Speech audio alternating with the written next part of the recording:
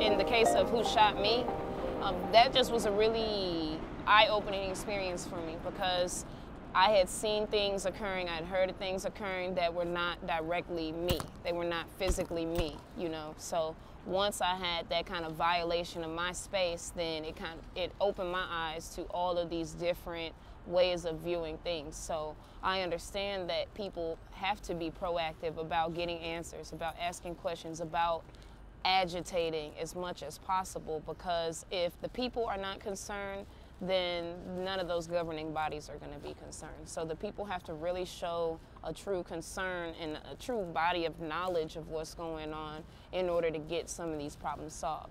And that's what I'm seeking to do immediately, is to educate myself and the people around me as much as possible so that we know how to move forward with further steps toward getting the answers that we're looking for. Specifically in terms of my case, you know, me being shot in the head out in Ferguson, and also in terms of Michael Brown Jr. Why was he shot 6 times, you know, and shot at 10 times? Things like that shouldn't happen on a day-to-day basis. So long term, I would be looking to put these things that we're doing immediately into people's minds so that they get into the habit of being knowledgeable, in the habit of asking questions, and in the habit of informing other people through whatever craft they choose. My particular medium is through literary art. So what I think is going to be really, really critical for this to be long-term is artists' involvement. Artists will continually remind people of this truth, regardless of if they want to see it or hear it.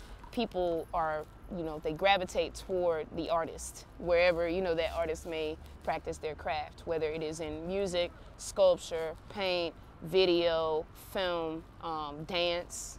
All of these things can be incorporated into a worldwide knowledge base. And I think that long term, that's going to be the most successful way to really get at this thing that we're facing.